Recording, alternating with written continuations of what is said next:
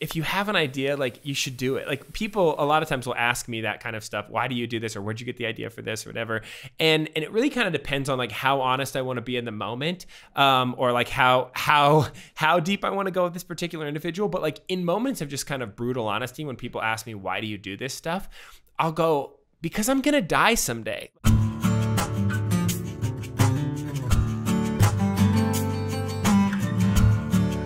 Hey everybody, and welcome to the next episode of the Slow Smoke Business Show. I'm your host, Jarrod Morgan. Got the blue gloves on, meaning we're getting ready to get into some meat over here, but we're going to get into a bunch of meat with my friend and a person that I couldn't wait to meet through this show, Kyle Scheele. Welcome to the show, Kyle. Happy to be here. Kyle, today we're going to be talking about regret, which is a subject that you are probably never thought you'd get really good at something like that. And I'm actually going to do something I'm not going to regret, which is put a pork tenderloin on the grill that is stuffed with brisket and cream cheese. How about that? A little bacon wrap too. It really depends on how much you eat of it in terms of whether you're going to regret it or not. Yeah. And also your level of lactose intolerance, I guess, would probably play into that. That's right. So this is two different types of meat too, because it's got brisket in there. So we've got beef. It's like a modern day turducken, right? It's got beef inside of pork. Yeah. Wrapped in pork. Yeah, and cream cheese inside of that. I don't know if you've, not to immediately get off subject, but have you seen there's a guy on TikTok who duets videos, and they're just cooking videos, and it's the whole bit is, I will duet this video until the block of cream cheese comes in, because they're all like casserole videos. And it's anytime there's like a pressure cooker or a crock pot and someone's doing a video, it's always like within 3 seconds of the beginning of the video, they throw an entire tub, block of cream cheese in. And he's like, well, that's the end. So it's a great bit. I've watched a ton of them. I need to watch that. I thought you were going to talk about Chef Reactions, which I love that guy. If you've seen him, he's like, just shitting on everybody that's cooking, right? Except for this one dude who's like a European artist that makes all these wild things. And I'm like, you're setting the bar pretty high there, buddy. Yeah, exactly. So let's talk about regret. Yeah. So you wrote this book that I actually started the year off reading this book, How to Host a Viking Funeral, available wherever you get your books. And what was so cool, first of all, great tagline, great imagery. I was in an independent bookstore. I pull this book off the shelf. It immediately grabs me. Buy it. I know I was trying to sound like a pretentious a-hole, right? I was in an independent bookstore. But I dove into this book, and it was so cool because it was a unique way of looking at something that every human being deals with in their life, which is regret. And we'll go into the story and everything in a moment about how you sort of got into this. But I think the most interesting part of this book was you came up with something. I think it was called the Unified Theory of Regret, right? Yeah. And you got a chance to study a lot. How many was it? How many different people sent in regrets for you for this project? 21,000 people. Yeah, my goal was to get 10,000, and we got 21,000. And the Unified Theory of Regret gave you an opportunity to get this giant unintentional case study on what people regret later in their life. And so, what did you find out what is the unifying theory of regret? Basically, every single regret fell into one of like 5 categories. And I go into those categories in the book. They're beliefs, relationships, identities, experiences, and fears. And assuming that I could understand what a submission said, because some of them were vague, or the handwriting was bad or whatever, but assuming that I could read the regret and understand what it meant, like over and over again, despite there being 21,000 different submissions, they all kind of fell into one of these 5 different categories. And even though your regret might be very, very different than mine, just by identifying like sort of which category it falls into, it helps you figure out, here's how to work through that. Here's how to process this and how to think about this. And sometimes just the knowing that, hey, it's a part of this category, and there are plenty of other regrets in this category.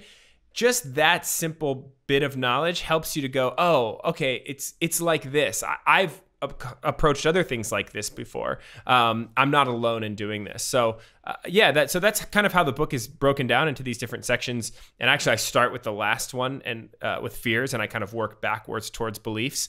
But yeah, that's sort of where the unified theory of regret comes in.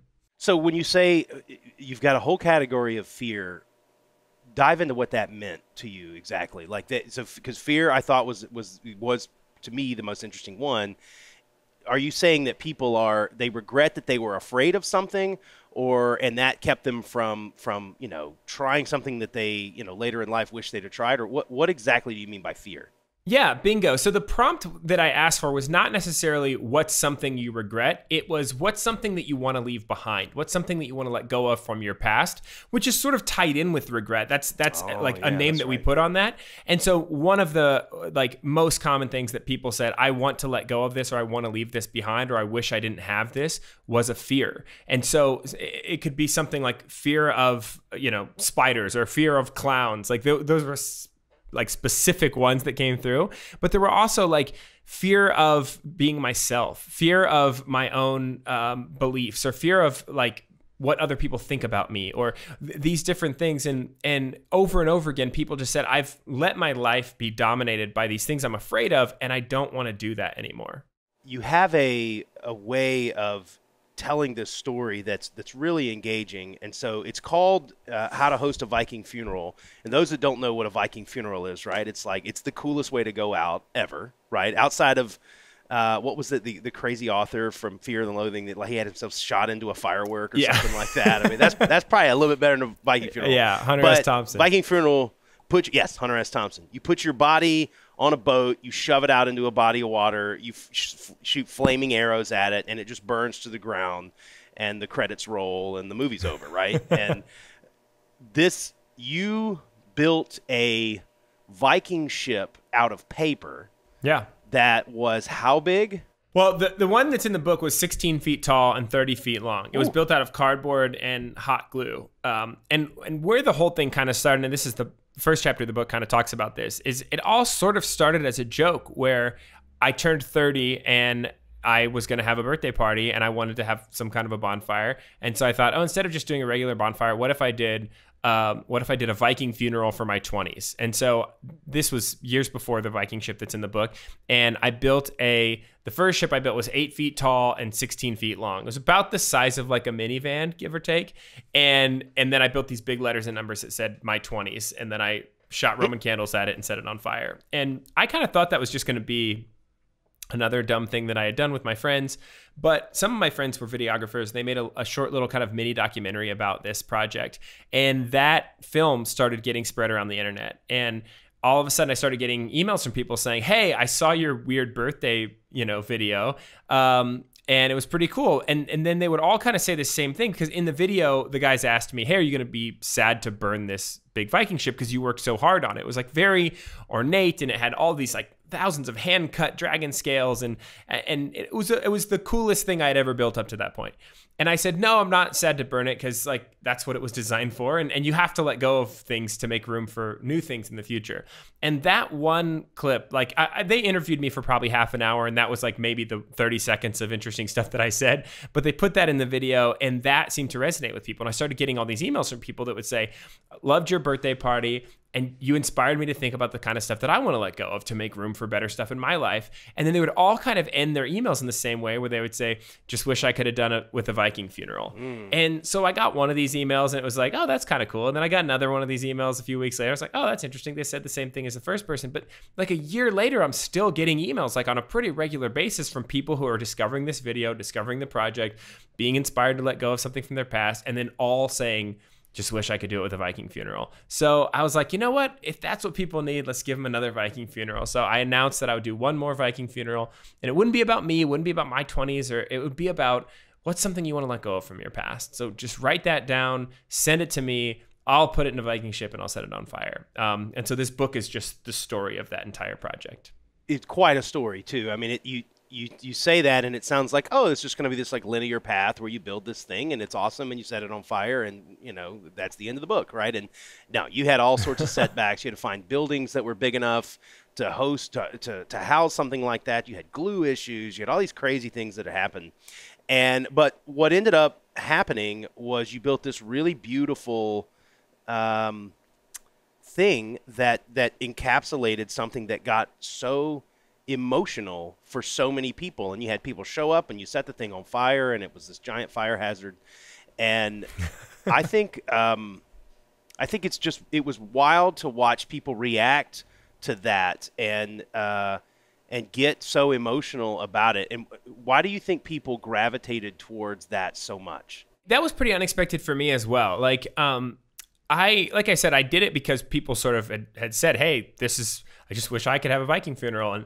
But what I didn't expect was that like the act of writing this thing down, or the act of sending it to me, or even the act of waiting and watching their thing be burned would be cathartic for people. I kind of expected the whole thing to just be like, oh, this is the symbolic thing where I'm letting go of this thing.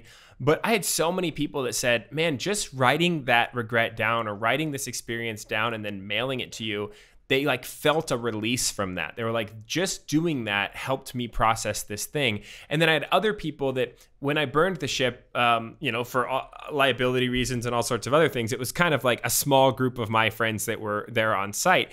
But we streamed the thing online, and like thousands of people tuned in from all over the world. And it was fascinating. I couldn't watch it while it was happening because I was burning the Viking ship, but I went back, I recorded it, and I went back and watched it the next day.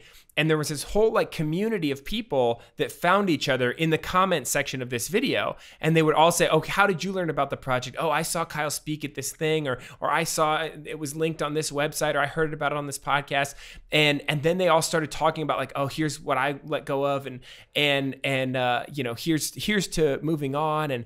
And it was just this really, really cool thing where people, like when the ship started to burn, people were saying like, I'm crying right now. Like I've been waiting so long to watch this thing. Like I mailed this thing in a year ago, and now it's finally being burned. And then there was this really beautiful thing that happened where like somebody in the comments, the ship was burning, they wrote like to moving on, and then someone else wrote to moving on, and then it just kind of became this chorus of all these people like typing the same thing in the comments over and over again.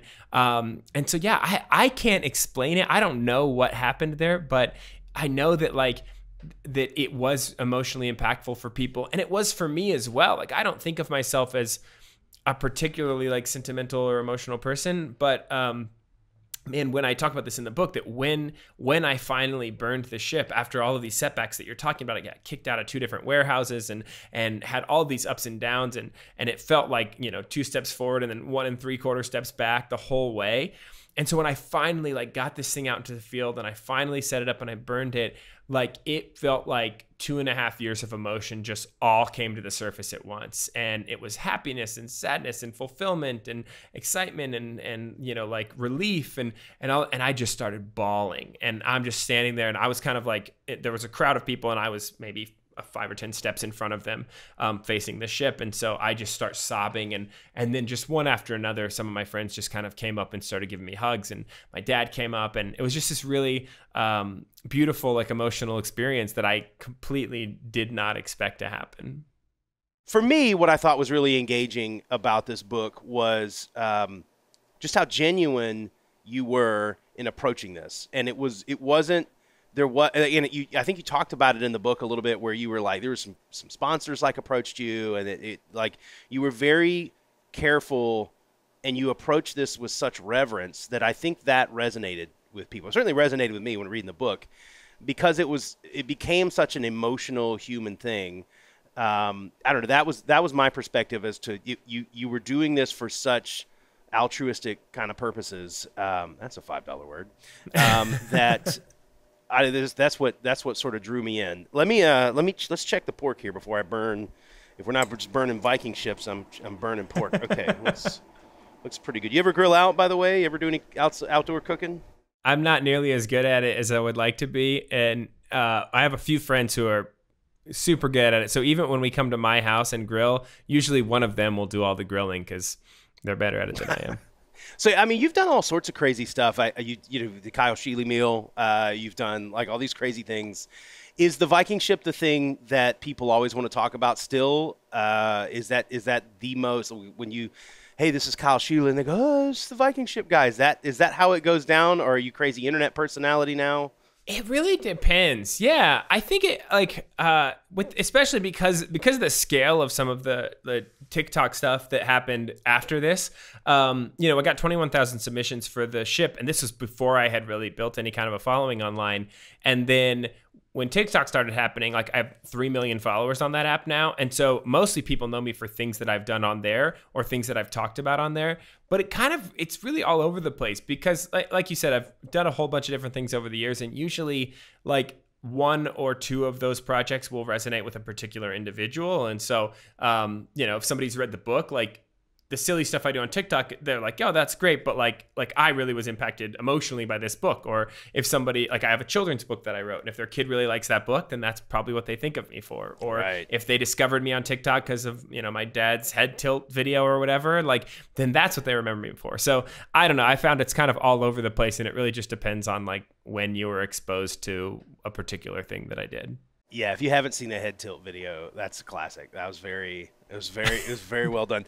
I don't know where you come up with a lot of this stuff, but it's fun to watch somebody, and I think that's kind of uniquely. No one can rip you off, because how the hell they're going to rip you off like the absolute random things that you're doing on the internet.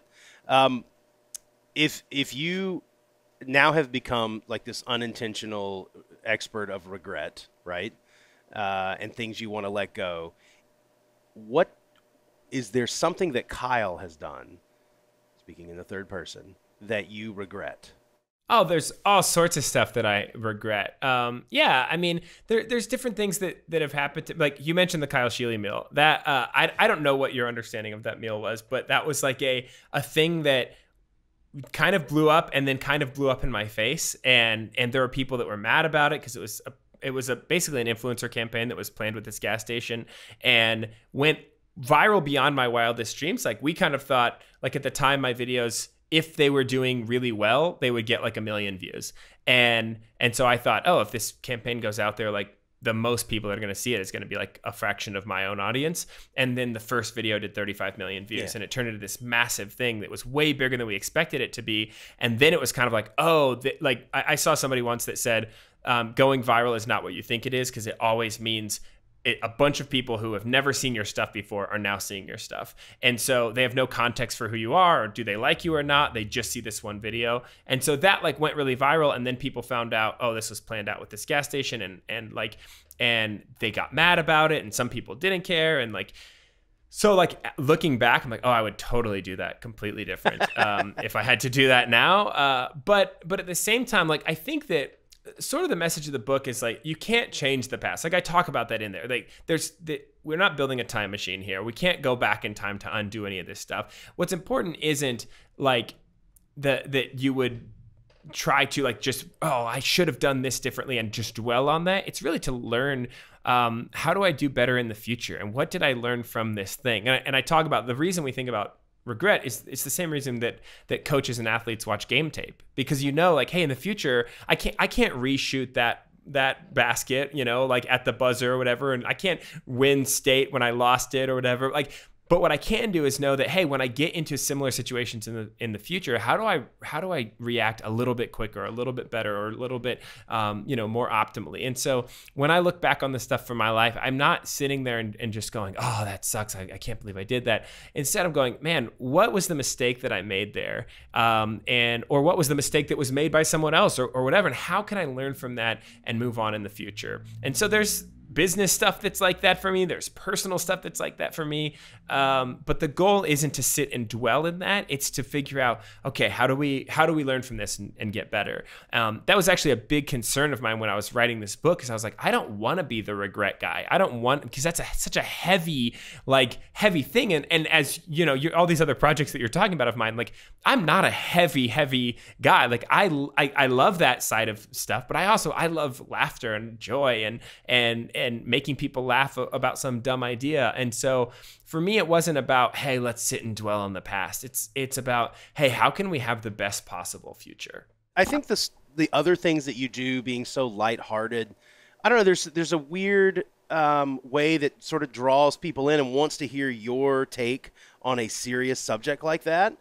More so because you're not normally serious. I think it would be less, to me at least, it would be less interesting if a very somber PhD, was like, today we're going to study regret, and I just think when you approach a heavy subject like that, this is one of the takeaways I have from your book. When you approach a heavy subject like that, and you surround it with, I don't want to call it irreverence, but it was just lighthearted, intentional, not taking yourself too seriously, right? Yeah. I think it made it easier to approach a heavy subject, and it didn't feel like the entire book was a just pummeling your emotions all the time. It was just, it made it very human and very approachable. Thank you. I that's something, my career, my background professionally is that I'm a keynote speaker. And so for the last 13 years, I've gone around and spoken. I started speaking in like high schools and colleges. And today I speak a lot in corporations and conventions. And like the one trick that I have that I just go back to over and over again is I'm going to make you laugh and then I'm going to make you cry. Like by the end of it, like I use laughter as a door into things, because what I found is that, specifically because I started speaking to young people, like speaking to high school students, and anytime a grown-up gets in front of a group of high school students, they just immediately put walls up where they're like, either this guy's going to ask me to do something I don't want to do, or he's going to ask me to stop doing something I really like doing. And so they just kind of throw these walls up. And what I've realized is like, if you don't get them to let those walls down, you're just going to be, both of you are going to be banging your head against the wall the whole time, and nothing is going to get accomplished. But if you can get them to kind of set that wall down for a second and actually just connect person to person, then you can get stuff done. And for me, the easiest way to get them to let their walls down is if you can get someone to laugh. They will kind of like, they'll disarm themselves for a second and they'll go, oh, okay, this guy, he's all right. And so like I've done that anytime I'm ever trying to get something across. I go, if I can get you to laugh first, then I know that creates this bit of connection and a little bit of trust. You're like, okay, I like this guy. I'll hear what he has to say. And so I think that like I've just applied that trick a bunch of different times over and over again. And in the book, it is about regret, but also there's just the ridiculousness of like, hey, we're going to have a Viking funeral for 21,000 regrets. It's not, oh, we're just going to, read these and process them or something like that. Or we're going to do an academic study on regret. There was another book that came out at the time that was like very similar. And I made a joke about it. I was like, oh, this guy, he like New York Times bestselling author, incredible guy. And he had done a survey about regrets and then just wrote a book about like what he learned from it. And I was like, oh, that's cool. I built a Viking ship and set them all on fire. So like, it's very similar work, but I wanted there to be that like a little bit of like ridiculousness, because it, like you said, it just sort of takes people out of what they're expecting. We talked about in the unifying theory of regret. I want to dive back into that for a second. There were the different categories. There was fear. Yep. And I'm bad at memorizing things, so give me the words again. It was fear. Beliefs, relationships, identities, experiences, and fears. So I can just real quickly go through and we address them backwards in the book. And so fears, we already talked about. And then there's experiences, which is like, this is either a thing that happened to me or a thing that I wish would have happened to me that didn't. And like, there's a lot of people that kind of hang on to something like that. They're like, if I only would have done this, or I did this thing and now I regret doing that. And so that's like, again, you can't go back in the past. You can't undo that thing, but you can try to learn from, why did I do that? What were my motivations and what led to that situation? And how would I do it differently? Or if it's a kind of an anti-experience of someone saying, I wish I would have done this. I wish I would have asked the girl out. I wish I would have applied for that job. I wish I would have gone out for the team. Then the kind of the takeaway is like, well, what's the thing right now that you're going to wish you had done later? So that's experiences. Identities was about stuff that you believe about yourself, like something that you say, this is who I am. I want to stop thinking of myself as this thing. And so mine in the book that I talk about was my struggle with the term artist. I've always had other people say, Kyle, you're such a creative person. You're such an artist. And I like never accepted that for myself, because I always thought artist was this other thing that I wasn't qualified for. And like, finally, what kind of unlocked it for me was I was talking to my friend Andy, who is a professional artist. He's an illustrator. He's done work for like the New York Times and the New Yorker and YouTube and like all these amazing brands. And he and I were talking, and he was like, you're an artist. And I was like, no, I'm not. And he said, why aren't you an artist? And I said, and like, the only thing I could come up with is that I can't draw realistic faces. And he just started laughing at me. And he was like, first of all, that's stupid. And second of all, like, I can't draw realistic faces. And I started laughing because I was like, you're right. Like, Andy, he's an amazing artist, but his style is very cartoony and exaggerated, and it's like illustration style. Like, it's not photorealistic faces. And so that kind of like snapped me out of it. But there were other people that said, I've always thought of myself as a bad mom or a bad daughter, or I'm inadequate in this area. And I want to let go of that, because carrying that sort of in some ways becomes a self-fulfilling prophecy or limits you in some ways, but also it's just a really heavy burden to carry.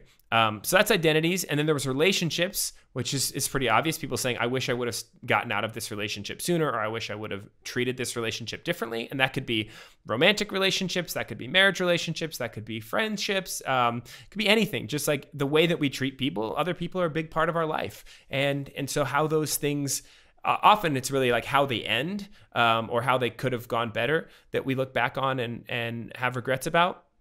That one's a little tricky, and I talk about this in the book because a relationship, like by definition, inherently involves another person. And so whether or not relationships can be fixed usually comes down to like, do both of you want to make the effort at the same time? And sometimes the answer is no, and that can be really tricky, but how do you move on from that? And then the last one is beliefs. And the reason that it spells out brief if you do it, BRIEF, beliefs, relationships, identities, experiences, and fears. But I did it backwards in the book because really what it comes down to is all of these are actually beliefs. And beliefs are actually the only one that you can do anything about. Like a fear is just your belief about this other thing and that it's going to be bad for you, that it's going to hurt you. An experience is its own thing, but really it's your belief about what that experience means. Like, oh, because this thing happened or didn't happen, I have this belief that now I can or can't do X, Y, and Z. And identity is just a belief about yourself. Relationships, like, again, something you can't change because it involves other people. But what are your beliefs about that? And a lot of people carry these beliefs like, oh, because my mom was an alcoholic, I'm going to be an alcoholic. Or because I didn't have this thing in my life, now I am forever limited from ever having this other thing or the same thing. And so really what it comes down to at the end of the day is, what do you believe about your past and what it means for you? And is it possible that some of those beliefs are not grounded in reality, or that you could change those or swap that out for a better or more empowering or more fulfilling or more true belief? And so, yeah, that's sort of to give away the whole end of the book. Like that's how the whole thing sort of comes together. Hey, I'm recording. Can y'all? Bye-bye. Or y'all can go walking. Here's the funny thing about backyard podcasts. Sometimes people just walk in your backyard. And so that's my daughter and my mom. Hey, sorry. If I smelled cream cheese brisket pork wrap, I would probably walk into your backyard too. So I was going to say they'll probably edit that out. Actually, they'll probably leave it in, given the way the show goes sometimes. So let's check on said pork loin. Very nice. I like that. I want to hit it with just a little more. They call this the Texas sugar. Texas, that's what they called me in college. No, that's not true. Maybe let's flip it on its head. What would Kyle say he's most proud of? I've struggled a lot in my life to be proud of anything that I've done. I don't know why. I don't know where that comes from. I think it's like a Midwest thing, like Midwest kind of raised in the church. Anything that you're good at is probably bad. Or that was also just me. Like all the things I was good at growing up were seen as negative. I was good at being funny and getting attention and sort of, being obnoxious. And so I literally had a teacher tell me at one point, like, Kyle, listen, all this is great, but being the center of attention is not a career path that you can have. And it's funny because now I look back and I'm like, kind of is. It's kind of what worked out for me. But for me, I think the thing that I'm proudest of is just that, like, when I have an idea or a dream, I chase after it. And that's, I'm proud of that because that's what I want for my kids. Like, that's what I want for everyone. And so that's most of what I do. Like when I'm on stage and speaking at conferences is always, it's just about trying to get people to chase their own crazy ideas. And cause I believe that like, that's where the good stuff is like the stuff that keeps you up at night. The idea that you can't explain to someone else, but you just know you're onto something. Like that's the stuff that I love. And I don't even really care if it works or if it's successful or not. I just think that like, there's something about saying, hey, I can't let go of this idea, and so I'm going to try it. And so whenever I have ideas like that, I go after them. And every good thing in my life has come out of me chasing a crazy idea. Wow. And so I think that's probably what I'm proudest of, is just like going after those things and pushing through all of the difficult stuff that you mentioned with, this ship had 3 main pieces to it, and they were each, 16 feet tall or 16 feet long or whatever. And 2 out of 3 of them completely fell apart and had to be rebuilt at some point in the process. And there were all these points where I wanted to quit and nobody would have faulted me for quitting, but I just kind of kept pushing through. And some of that was just stubbornness and pride and all sorts of other stuff. But when I look back, I'm like, oh man, I'm glad I didn't give up on that. So yeah, I think that's, for me, is like the thing that I'm proud of. I think there's a lot of life stories that sound like that, right? There's a lot of pride on the other side of deciding to continue on something that's difficult, right? And I mean, as I was reading the book, I remember thinking, because you kind of go into how again, there would be moments to quit there that you would have gone, well, okay, I get it. But you had all these people that had poured all their heart into, writing out their feelings, and you sort of persevered. And I think that was, a lot of good of life comes from deciding that you're going to push through the friction. And all the good things in life, at least for me, none of them have come easy, right? Yeah. That's why those things are the good things in life. Most people don't have them because they don't push through the friction that you run into. I'll say too, let me throw some love your way too on this book. What was cool about this book for me, as I was reading it to start the year, I do a very intentional process, and I've talked about this on the show a couple times, where I go and I like sequester myself from my daily life. And I have this whole process I call the living ledger, where I write out like the person that I want to be in my personal life, my professional life, and my spiritual life. And I kind of have this thing, and I keep it every year, and I read back through it, and it's very enlightening, and it's really helped me be the person that I am. And when I did that this year, I actually drove out of town and spent a night by myself, and that's where I went in this bookstore and I found this book. What was cool about reading this was it's super inspiring to watch you do your thing in this book. And then of course, as I've watched you, do your other things, it's inspiring to see you go for something simply for the sake of going for it. And for me, it was, my whole life has been so mission driven. I built a company for 15 years, and I was doing that because I wanted to flip my family tree, and I wanted to, change the industry that I was working in, all these like missions and things. And it was inspiring to watch you do something simply for the sake of doing it. And that really inspired me to keep this show going through some early kind of rough patches I had at the beginning of the year, where I was starting to go, do I really need to, devote the time to this? I've got 2 different businesses that I'm trying to get off the ground. I've got all these other things. I'm a dad. I'm working in a charity as well. I've got all these other things. But I think you're right to say that, everything that you're proud of, all the good things that came out of your life, came from you chasing a crazy idea. And you don't find a lot of people that champion that anymore in a tangible way. And so I just wanted to thank you for inspiring me to keep this show going through this book. Well, thanks, man. I mean, I think that it's funny, like when I was a kid, I was always this like super curious kid. I always wanted to know, why did this happen? Or why did this person do this? Or why is the world this way? And I remember like my dad always wanted to answer those questions for me. And so like he would start out by kind of explaining, well, this is why that happened. And then I would go, okay, but why? Like I would always want to go like 3 whys deeper. And then there was always this moment where my dad would kind of just give up, and he would go, I don't know, Kyle. I guess it just seemed like the thing to do at the time. Like that was this line that he would always say.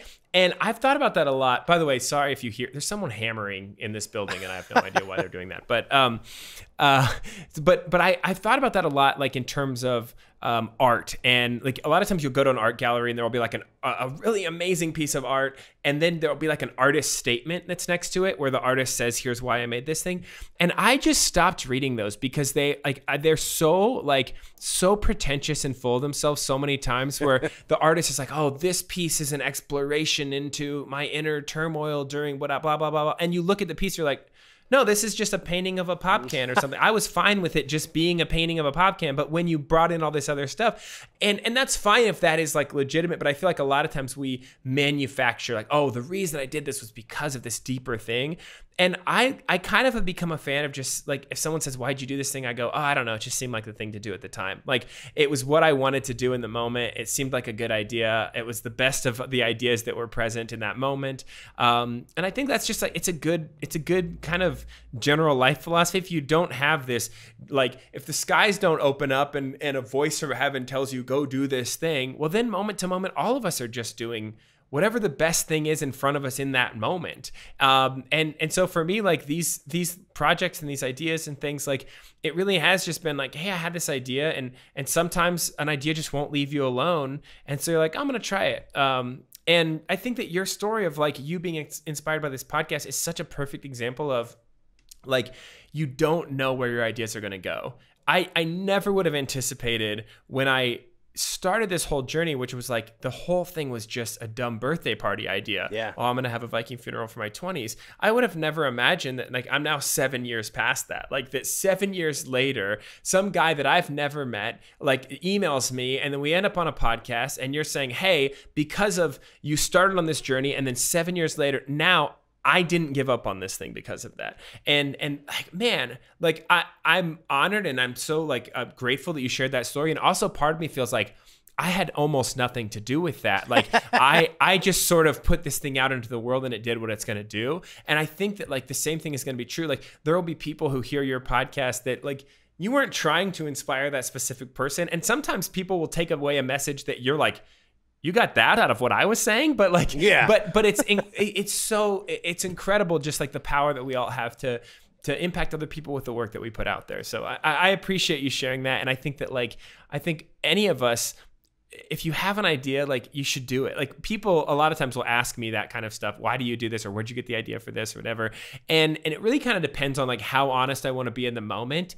Or like how deep I want to go with this particular individual. But like in moments of just kind of brutal honesty, when people ask me, why do you do this stuff? I'll go, because I'm going to die someday. Like right. Someday yeah. I'm going to die. And that seems like that is a thing I think about all the time. It's just, hey, once you're dead, as far as I know, like you're not making stuff anymore. You don't see like a lot of people that are doing their best work from the grave. And so like, this is your one chance to make an impact. This is your one chance to put crazy stuff out into the world. Does the world need a Viking ship? I don't know. I don't really think about that. I just think about, well, I'm going to be dead someday, and this is my chance to do it now. And so that's like, for you, like, you could always go, does the world need another podcast? Does the world need specifically another white guy talking to another white guy podcast? Like, no, probably not. But there's an individual out there who probably needs something from your specific podcast that they're not going to get from somebody else. And so that's a good enough reason for me. Yeah, I totally agree. And I think, you don't always know where the destination is going to be when you try to do something great. But that doesn't mean, I think that's what freezes a lot of people. That doesn't mean you don't go for it, right? It doesn't mean that you're supposed to have all the answers, or it's supposed to be this neat and tidy little, oh, I'm going to do this and I'm going to land here and whatever. If it's easy like that, or if it's something that you can really put in a neat little tidy package like that, it's probably not worth doing. Or there's probably been a lot of other people that have done it. Yeah. Right? I just don't think that's where good things in life come from. There's some quote, I can't remember who said it, but it's like, if you can see the path laid out in front of you, that's a good way to know that it's not your path. Because your path is going to be like one step at a time. And then there's that Steve Jobs quote. As a motivational speaker, I'm like contractually obligated to mention Steve Jobs in every podcast interview. But he has this quote where he says, like, you can't connect the dots looking forward. You can only connect them looking back. And that's in his Stanford commencement address, where he talks about like he, went to college at Reed College, and then started just taking whatever classes interested him, and one of them was like a calligraphy class, and that's where he learned about type, and like years later that he put all of that stuff into the Mac, and that's what like differentiated the Mac, was like, hey, they had all these different typefaces and all this stuff. He didn't do that on purpose. He didn't think, oh, I bet down the road I'm gonna need to know. Like, he just was pursuing like the best thing in front of him at the time, and trusting that it was going to lead to something. I had this story I share on stage sometime of like one of the projects that I did years and years ago, like was back in 2012. I had this friend that we're still friends. He was just texting me this morning, and he's a marathon runner. And I was like, he would always try to get me to run marathons, and I would always like make fun of him for running marathons. And so I decided, just kind of as a joke to mess with him. I know where this story's going. I love it. I was like, I'm going to make a fake marathon, like where like anybody can participate. You pay me money, that's important, and then I'll send you all of the stuff that you would get from a regular marathon. I'll send you a race bib and a medal and a t-shirt. Then we'll all go outside on this one day. We'll take a picture of ourselves pretending like we're running. We'll upload it to social media, and it'll look like this whole race happened. And I did this like literally just to mess with my friend. And the first time we did it, like we thought, maybe we could get 100 people to sign up. And we ended up having 1,000 people that signed up. We were in Runner's World magazine. It was sponsored by Groupon. It was this whole crazy thing. And I was like, oh man, what an amazing experience. And I thought that was the end of it. And then years later, like 7 or 8 years later, when I built this TikTok following, I was just going to make a video telling that story. And then 2 different friends of mine saw the video before I posted it. I was like, hey, what do you think about this? And they both said, if you post this, people are going to want to do it again. Like you should do the fake marathon again. And so I was like, I don't know, we'll see. And I posted it on TikTok, and 8,000 people in the first 24 hours were like, let's do this. And so I was like, okay, we'll do it again. Here's a free sign up. You can print out this bib. We'll all go outside on the same day. And 34,477 people signed up, which makes us technically bigger than the Boston Marathon. Wow. But the best thing about it was we gave people this little prompt of like, hey, print out this bib, go outside and pretend to run, post a TikTok or a video or a picture or whatever of you doing that, and then we'll stitch them all together and it'll look like this highlight video from this race. And people just like went and took that little seed, and they just like, pun fully intended, they ran with it. And so we ended up having people set up aid stations like at a race where they'll have like 100 cups of water, and then they would like knock some of them over, because that's what happens. Like in a race, people are running by, they grab one, they knock 2 or 3 of them over. And so like this looks legit, and it was just somebody just faked that for this race. People set up like one guy who was an off-duty paramedic like got his ambulance and put like found our logo, like stole it online somewhere, and wrote like first aid stop number 3, which I thought was like such a clever little thing where he like created this fictional universe where there were 2 other ambulances somewhere else in the race. And it was just this amazing display of creativity and joy.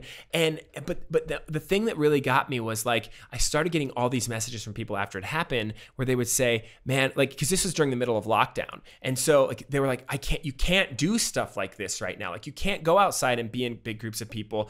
But this made me feel like I was connected to all these people around the world who were doing this thing. And it like really kind of brought me out of this funk. And then this one message I'll never forget, it's in the highlight video. There's this mom and her 2 little kids, and they're kind of just like standing in their room, just like running in place or whatever. And one of the kids is completely bald, like no hair. And that kid has leukemia. And the mom emailed me and was like, hey, every other day I'm a mom of a kid with leukemia, but on this day I was just a mom, just for like this one little moment of time. Like I was just a mom. We were just like having fun. And oh my gosh, I still get chills thinking about that. Wow. And at the same time I go, this whole thing started, I was just trying to mess with my buddy. Like I had no idea that years down the road it'd be like, oh, we were trying to get 100 people and then like 34,000 people, and the Washington Post wrote about it, and then this leukemia kid, like all of this stuff, it all came out of just this like little spark of an idea of like, oh, I'm gonna mess with my buddy. And so I love, that's why I will always be like, whatever your idea is, you should do it. Like you should try it, because I don't know where it's gonna go, but I can almost guarantee it's gonna go somewhere different and better than what you think it's going to be. Well, I don't know if you're a spiritual guy, but I think, God uses you in very humorous ways, right? I mean, here's all these like goofy ways for you to do things, and suddenly you're reaching people and what a cool legacy to be building through time. There is a piece of your story I want to go back to. We briefly touched on it, and it was the Kyle Scheele meal. And the reason I want to go back to that was I went through something that was probably 1/100th of the size of so you got some backlash there. So I started a company that was an online proctoring company, and we watched people take tests over a webcam. It got very, very big, and it was very successful, helped a lot of schools, and was a very, very useful tool during COVID, because campuses no longer could function, and they needed to have a way to make sure people were taking tests and not cheating and everything. The feedback, or the amount of online hate that I got personally for being the guy that started, like if you Google, or if you went on Twitter and you searched, the name of the company was Proctor U and the phrase "mom's a hoe," right? You just would get everybody making the same joke. Whoever started Proctor U, your mom's a hoe, right? And just so like it was shenanigans. And what was crazy to me was once the pandemic started, nothing had changed about the way we did business or the way we operated or what our mission was. We were simply trying to keep the legitimacy of an exam, even when it was delivered online, like that you could believe the results, right? And that's a big thing at scale. Everybody likes to think about cheating in the singular kind of thing where, okay, well, if I cheat on my test or if I don't, does it really matter? But if you zoom out and you look at it on the macro scale, if nobody believes that, you get a degree from this university, that you actively know the content, then it kind of tears the whole thing down, right? And so I believe that to my core, and that was our mission, was to sort of do it that way. We got so much irrational hate during the pandemic about people would say that you're just spying on people, and there's all this sort of really strange ways of looking at what we did. And it took me a while, especially I got personal attacks a lot online, and it took me a while to figure out where to put those things in my head, because up until that point, most of the stuff that we had ever had been kind of hurled at us were just silly stuff and whatever. Or it was people were saying, oh, isn't this such a cool story what this company had done? I had to kind of get to a place where I understood that if people actually knew me or if they met me in person, they would not feel the way they do. But that when they're looking at this in an article or whatever, that it was this kind of this symbol and it just fit into this narrative of tech companies that are mean and untrustworthy and everything else. So I wonder, when you did the Kyle Scheele meal thing, and if you haven't seen that video, go look at it. It was hilarious. I thought it was, even after I learned that it was a thing that the gas station had participated in, it's still hilarious and brilliant to me and just so funny to watch. And then people found out that, oh, he was actually working with the gas station. It was sort of like some balloon popped or whatever, and they found out Santa Claus wasn't real. How did you learn to deal with that kind of backlash? I'll be honest, it took a long time and it was really hard. So when all that stuff happened, it was weird because all of the best parts of it and all of the worst parts of it were happening at the same time. So like the video was going, like I said, I thought maybe if we go great, it'll get 1 million views. And the first video did 35 million views like right away. And then when I had the dad head tilt video go really, really viral, it was like in an earlier era of TikTok where brands weren't as they hadn't gotten their stuff together and gotten onto TikTok. So when this video went viral, like every brand that was on TikTok was commenting on it and like sending me DMs and and it was like there was a moment when this video was like, if you were on TikTok during that time, you saw this video. Yeah. I later learned like TikTok internally, like employees at TikTok were sending the video to each other going like, this is good content. This is the kind of stuff that we need more of. I had friends that I hadn't talked to in like years, like kids I went to high school with, because it all happened like kind of around Thanksgiving. And I had one friend who said, I'm at Thanksgiving in like North Carolina, I'm in Missouri. So like nowhere anywhere near where this is happening. He said, there's like 27 or 30 people here. None of them know that I know you, and every single one of them is talking about this video. And so it was like crazy. All this amazing stuff was happening. And then it started to like implode, and then it just shifted like immediately where like I literally went to bed one night, woke up the next morning, and it was just inundated with video. Like a video had gone up where this person said, hey, this whole thing was staged and like basically F this guy. And then it just became like it was a trend to just like hate me.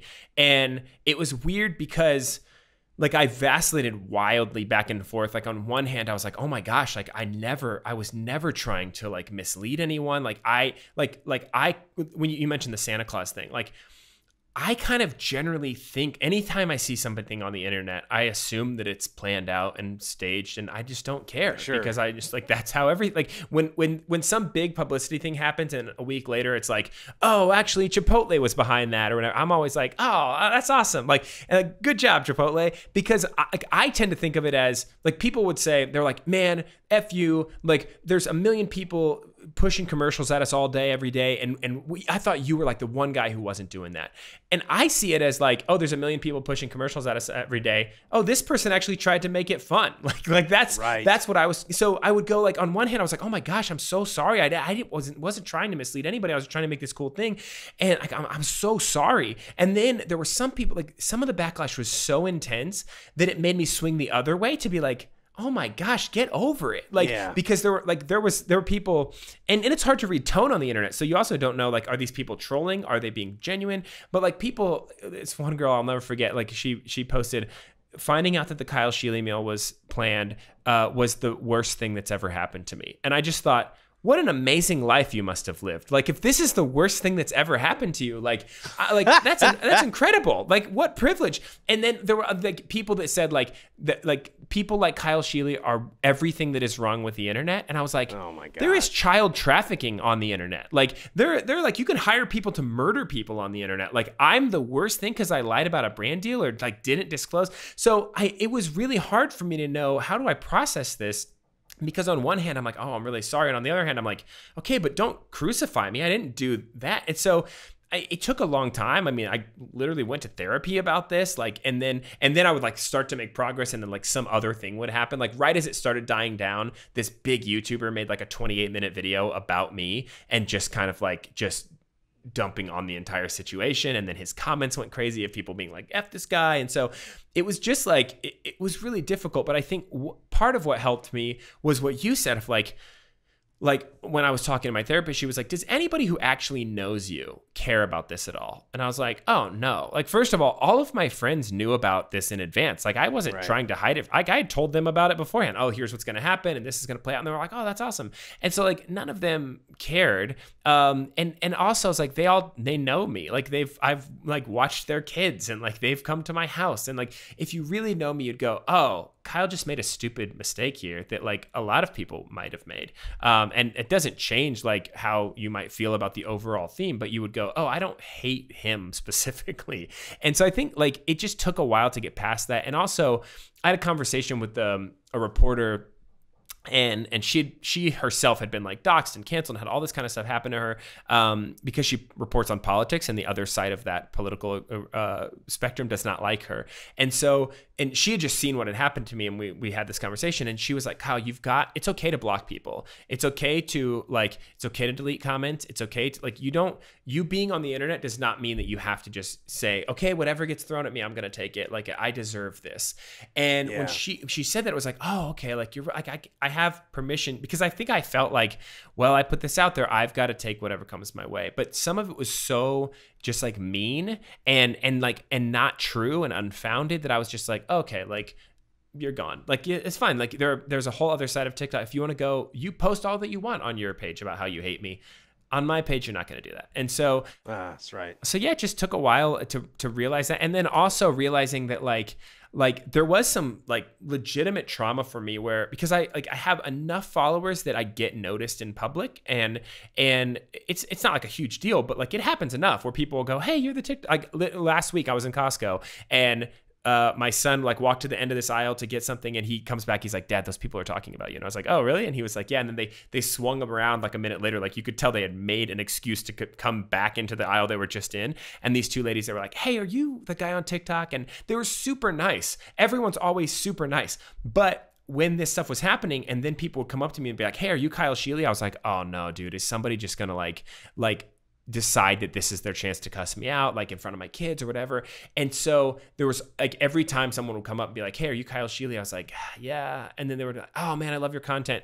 And I realized no one in real life has ever actually like said anything to me about this that's negative. It's all people on the internet who don't have to look a human being in the face. And it's all stuff that like you would never say to someone in like face to face. Yeah. And so I just kind of realized like, oh, this is just a weird thing that happens as like kind of a consequence of being online.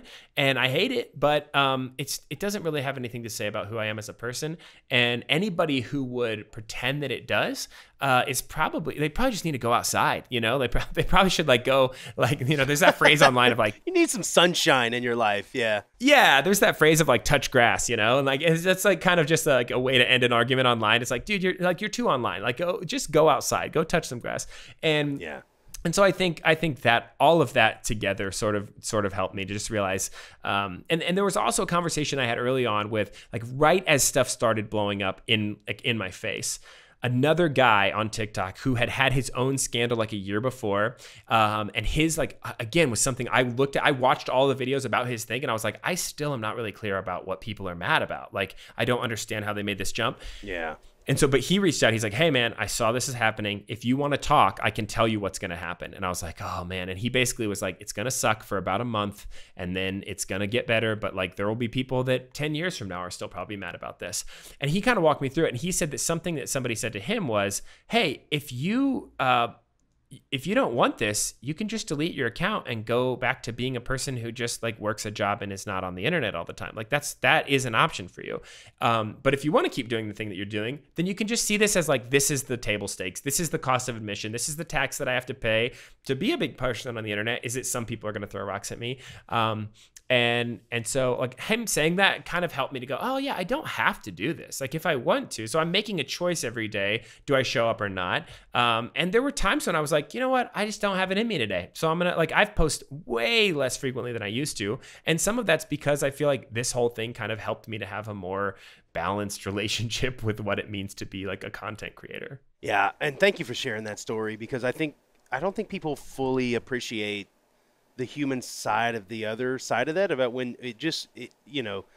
reality can get bended to whatever people want it to be when you start seeing people that are parroting. So they weren't actually directly involved with the situation. They're writing about what somebody else wrote about, that somebody else wrote about. And it's like gone 10 different loops now. And I heard this and I heard that. And I think that is, this is the worst of the internet. It's such a terrible phrase that you were talking about. But I think that is sort of the nature of today's internet. Is it's so easy to kind of hide behind a screen name and a little avatar and just.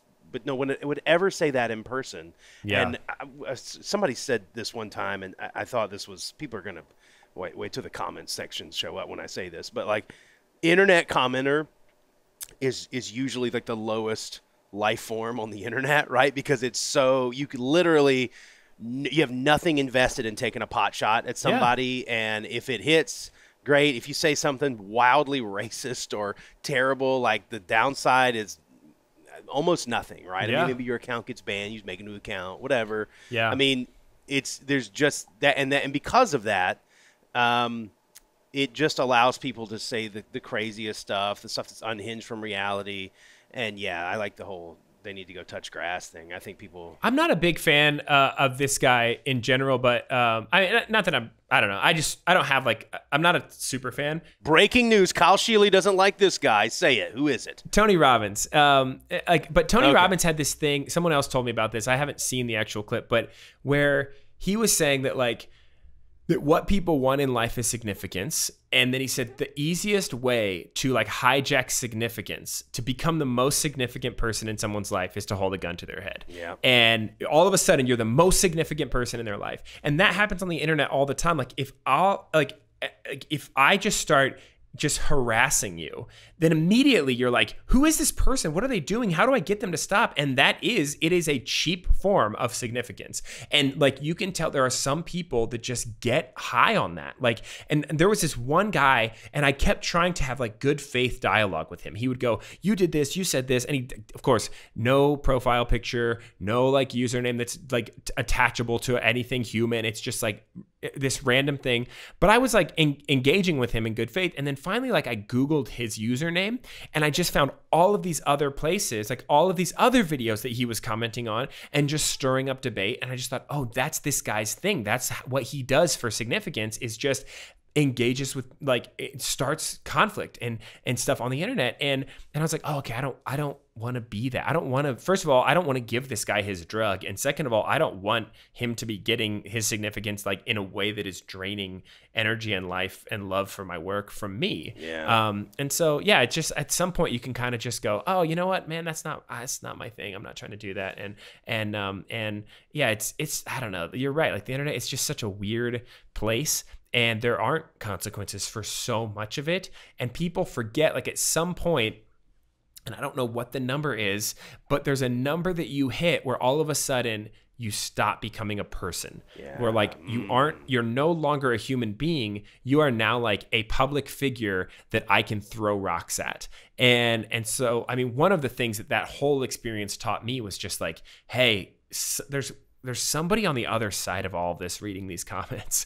And so like because I'm a guy, like I'll joke around about stuff. I'll make like, and in the past I've probably said stuff that I thought, oh, this is just me being funny or whatever, and not realizing like, oh, they don't have a brand team reading these comments. Like that individual person is reading these comments, and that's not funny anymore. And so I don't know. I think it's just taught me to have more compassion. And when I see other people going through something difficult, like I will go out of my way to try to reach out to that person and be like, hey, not everyone on the internet hates you. Just like 3 people do, and they're the loudest 3 people. And so like just keep doing the thing that you're doing. It's going to be okay.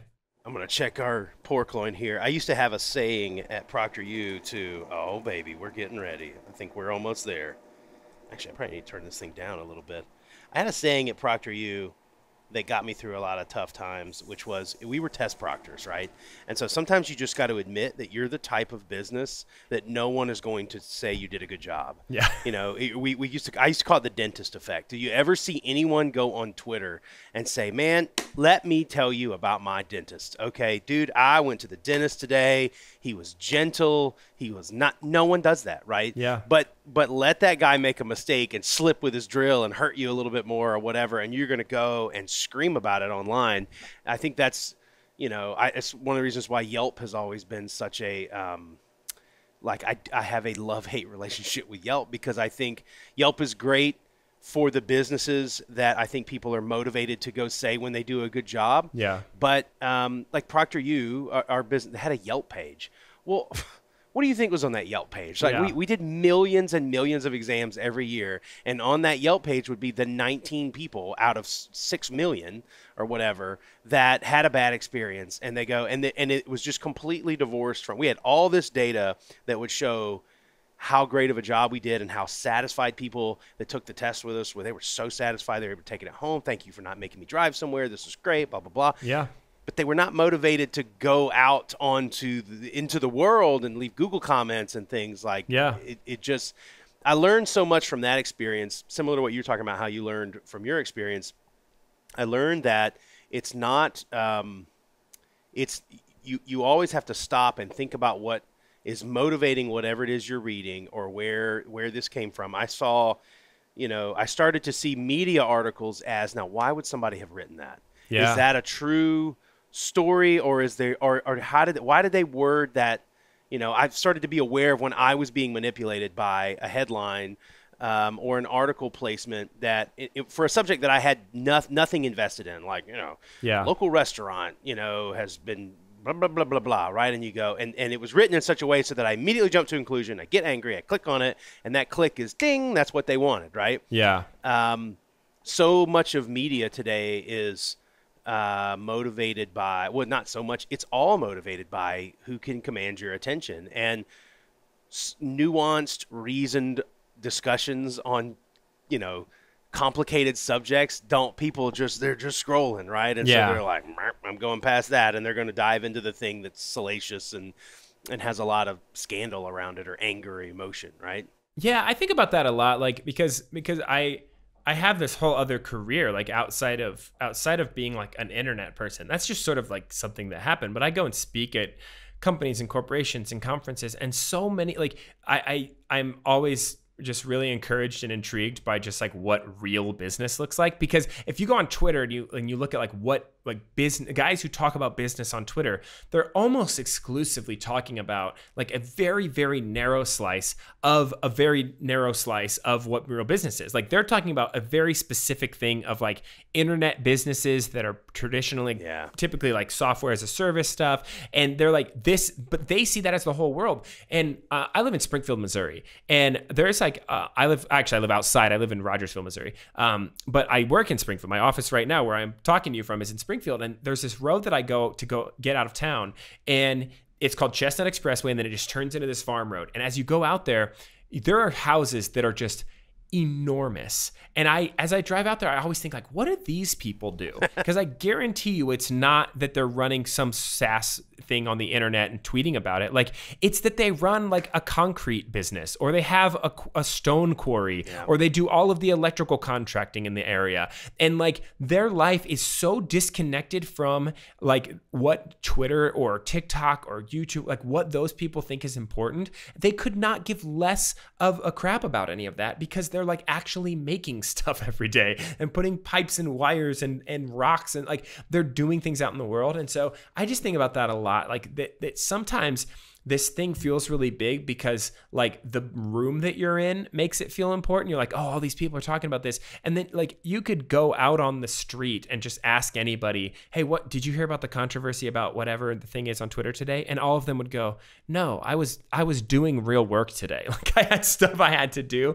And once you realize that, you're like, oh, okay. Like, yeah, like the concrete quarry or the oil refinery or the guy who's running a chemical plant, like he's not worried about what his Yelp reviews are. He's like, hey, I got to ship 1 million gallons of this stuff, or else this other company shuts down their assembly line. And so, yeah, I don't know, man. There's just like realizing that about stuff. It just kind of lets you go, oh, none of this is real. We're all just pretending here. Yeah. And so then you just like when it feels real, then that's when it triggers this like fight or flight and this like, what did I do? And I feel so bad. And and then all of a sudden you're like, wait a minute, like, this is just this weird elaborate theater thing that's happening. And you go, oh, okay, this person's mad, but I don't even know if they're really mad, because like they might just be trolling me. Like I'm just gonna let them do what they do. I'm gonna do what I do, and realize that like the world is much bigger than this little slice. Kyle, I could talk to you all day, buddy. This has been a really fun conversation. I'm gonna check our port one time. Can you see that, Big Daddy? Looks delicious. Get you some of that, baby. That's what we like to say on the show. We're gonna check. Look at this. Come at me, health inspector. Okay, we are safe port temperature. Got to go in the middle of the fattest part right there. Oh, yeah, we're good. We're good. You got to make sure you're not measuring the cheese in there. So I want to get something to get this off the grill. Kyle, if people are interested in what you do, they're probably already following you, but where can they find you if they want to connect with Kyle Scheele's world? Yeah, so kylescheele.com is my website, and that's where like that's all of my speaking stuff is up there, and demo videos. And then I'm just at Kyle Scheele on pretty much everything. So Twitter, Facebook, Instagram, TikTok, and it's KYLESCHEELE. You got it. And guys, go check out this book. I don't do book reviews very often. Your book was the first social media post I ever made about someone else's book, and said, guys, go read this book. It's fantastic. It's How to Host a Viking Funeral, sold wherever books are sold. Go check it out. Kyle, my friend, thank you for being on the show. Thank you so much, Jarrod. I appreciate it. And guys, if you found anything in this episode that was valuable, or you learned anything, would you please tell somebody else? Make sure that you follow, make sure that you like us, give us a 5-star review. We'd really appreciate it. And follow us on social media. We're on YouTube, TikTok, Instagram. I think we're still on Friendster, wherever. I think we're going to create a MySpace page. Find us wherever you find content, and we'll see you next time on the Slow Smoke Business Show.